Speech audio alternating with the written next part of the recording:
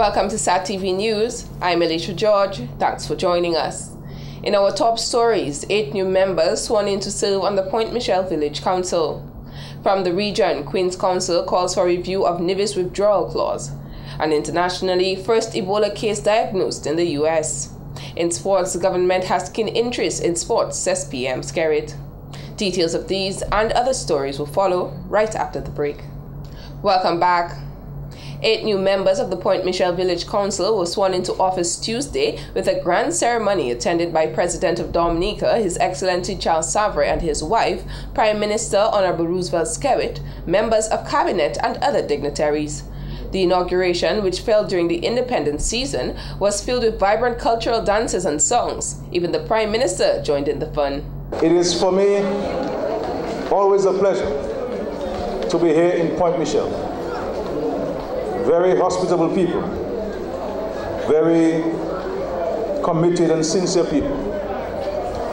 And I want to first of all congratulate our councillors who have been sworn in today to serve this community at the local government level for the next 3 years.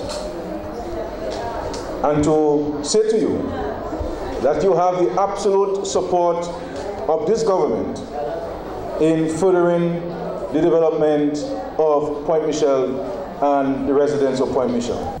The Prime Minister asked that the Village Council pay particular attention to its senior citizens and the well-being of the children of Point Michelle. We need to ensure that every child in Point Michelle of school age is at school.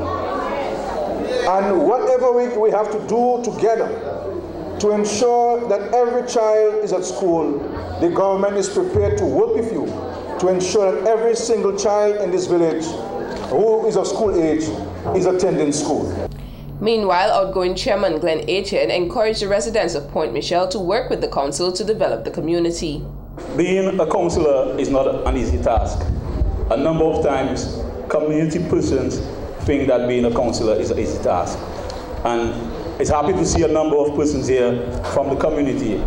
I think that's a clear indication that, I'm hoping then that that's a clear indication that people or persons are willing to work together with the council, because the council alone cannot do it for Point Michelle. And too many times we believe that the council is the one to do it. Aitken said villagers need to do a bit more to help the community. The outgoing chairman also encouraged the new councillor to build on the successes of the past council in the last 3 years. Council members include Chairman Henry Williams, Deputy Chair Erica Lewis, Dennis Charles, Nissa Williams, Thomas Serra, Ray Charles, Charleston Charles Jr., and Kanita Frigist. The Commonwealth of Dominica Police Force, CDPF, is soliciting the assistance of the general public in its quest to solve the brutal homicide of Portsmouth resident Marilyn McLawrence. Police Public Relations Officer Inspector Claude Wicks says the homicide, which occurred on Tuesday evening, is another unfortunate loss of life for Dominica. We, from the police perspective, we have already begun our investigations, and given the situation, we hope everybody will come on board to work together with the police to ensuring that whoever is responsible for this homicide or the death of this female will be brought before the courts of law, and the due process will be exercised in the circumstances. Inspector Wicks said they are indeed concerned about this incident, but said the police will conduct their investigation impartially and objectively to ensure the perpetrator is brought to justice. Meanwhile, Parliamentary Representative of the Portsmouth constituency, Honorable Ian Douglas, who is saddened by this homicide, says McLawrence was close to him and many persons in Portsmouth, so her death is like losing a family member. Policemen were on the scene and the work has started, and the investigation will take its course. And we as community and residents will do all we can to us any information that may become available in the coming days. So it's a multifaceted approach, first of all from law enforcement, but even as a community we have to come together, and if there is any possible information that could be available that could help in solving that crime and bringing the perpetrators to justice, then we will certainly be helping in that respect. Honorable Douglas also advised Dominicans to ensure they share information with the police authorities that can help solve such crimes so the perpetrators can be brought to justice. It cannot just be the responsibility of the police. And we have to look out for each other, even before those incidents happen. If there's any suspicious activity or suspicious occurrences, then the information must be shared. We have to more and more take the cliche of being our brother's keeper very seriously. Reports are that McLaurin was on her way home from a PTA meeting when she was allegedly attacked by a male individual. Her body was discovered in a small track near her home in Georgetown, Portsmouth. An investigation into her death continues. United Workers' Party UWP candidate for the Roseau Valley constituency, Ronald Charles, is concerned that the parliamentary representative for the Roseau Valley constituency, Honorable Dr. John Colin McIntyre, has not given due attention to upgrading sports facilities in the Roseau Valley area.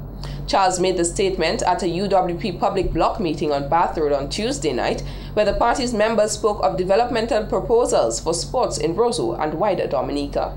In the Roseau Valley, I see in the Cochrane area, not only that we have had bad representation, but we also have a representative, I'm not even going to call his name, and we have a representative that failed to take care of a small playing field so that the footballers, the wonderful footballers of Cochrane, and the great skills that they have, can have a place to play their sports.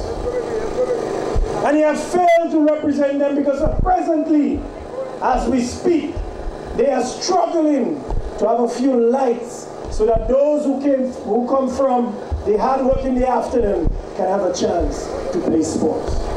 He added in the community of Loda, the same situation arises. Charles explained that for a number of years, a representative of the area, Honorable Dr. John Colin McIntyre, has been speaking about giving the Loda people a new basketball hard court and a resource center. However, that plan has failed. This year, we have the opening of the Trafalgar Basketball League. A year before that, he made mention of covering the basketball court. This year, he came back. He said the same speech. We have plans to cover the basketball court. Papa Bonje, what you were supposed to do is say last year you spoke of covering the basketball court, and here are the plans, and here is things in place, and we are working to get it done. But don't give me another promise. And that is the problem we have. We have to understand that young people in this country deserve better. And we're not coming here to malparler and hit blows and mash up people's families. We're coming here to speak of a Dominica that is lack of representation. He said none of the government's ministers can dare say they have represented their constituency in a significant way, especially as it relates to sports. According to him, the ministers speak of fancy plans, however, they are unable to deliver as it relates to the implementations of these very same plans. Ladies and gentlemen, anytime you're not interested in something, you do not have the eager to achieve it, or you do not have the energy to achieve it. That's right. And the parliamentary representative for the Roseau Valley, I don't call him his name, he has failed us in every part of his report card, especially sports. For sports, he got an F-. And we have to understand that we must represent the young people of this country. We have to do what we have to do. And it's time to set aside all this malpalating. And it's time to realize that Dominican young people need a team led by Lennox Linton to take us to the next real level. Charles was one of several speakers who addressed the UWP block meeting in Bath Road on Tuesday night. Other speakers addressing the public meeting included UWP candidate for the Roseau Central constituency and former national athlete and national youth footballer Joseph Isaac and leader of the United Workers' Party Lennox Linton, among others. The United Workers' Party series of block meetings moves to Marigot on Wednesday night. When we return, PM Skerrit says Dominica is well on its way to achieving Millennium Goal. Thanks for staying tuned. Prime Minister Honorable Roosevelt Skerrit has said that Dominica is well on its way to achieving its goal of providing 100% access to potable water island-wide.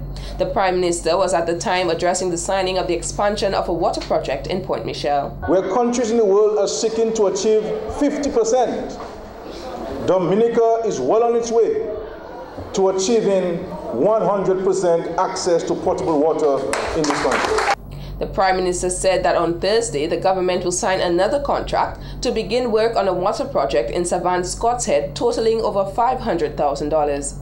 On Tuesday, 66 contracts were also signed for residents of Point Michel under the National Employment Program, NEP, the Prime Minister said. 66 more people will be engaged from this constituency, adding to an already 24 who have been engaged already under the NEP, taking the total to some 90 people who are employed under the National Employment Program.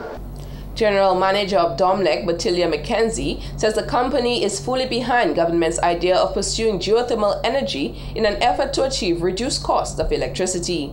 She said the company is making the necessary preparations to embrace geothermal energy. So currently we are in discussion with the French consortium. You're aware of the French consortium that government gave to do the local plan for geothermal. So we are, because we have a geothermal project team already in place in Domlec, we didn't wait, we've already put that in place, and we are currently in discussion with the French consortium. McKenzie said the company embraces any idea which will result in their consumers benefiting from cheaper electricity costs. McKenzie said geothermal energy is a good idea when one considers the volatility of the prices associated with fossil fuels. Meanwhile, the general manager said the process for their rate review exercise is ongoing with the Independent Regulatory Committee, IRC. Basically, we have already commenced the process, and we have to file by May, the end of May 2015. So the process is ongoing. Basically, there are a number of requirements that the IRC have provided to us that we have to complete by them, and we are at this time adhering to those. She noted the filing for the rate has to be submitted by May 30th, 2015, so they are currently submitting all the necessary documents needed to the IRC. McKenzie noted it is uncertain at this point to determine whether or not there will be an increase or decrease in tariffs. However, Domlec has not had an increase in tariffs for several years. We are going to go through the process, and whatever the calculations reveal, we will make our proposal to the IRC. The IRC will review and determine what is going to be done, whether tariffs are going to decrease or whether or remain the same. Domlec is currently Dominica's sole electricity provider.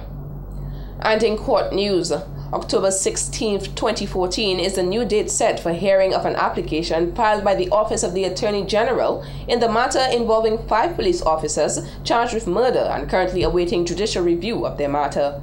The hearing, which was scheduled for September 30th, was adjourned by Justice Errol Thomas after hearing arguments from the defense counsel and the prosecution in the High Court Civil Section.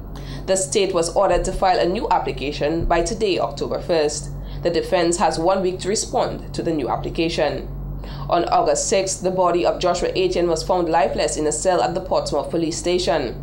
4 males and 1 female officer were charged with murder. The charge, however, has not been officially read to them. This has been the local segment of the news.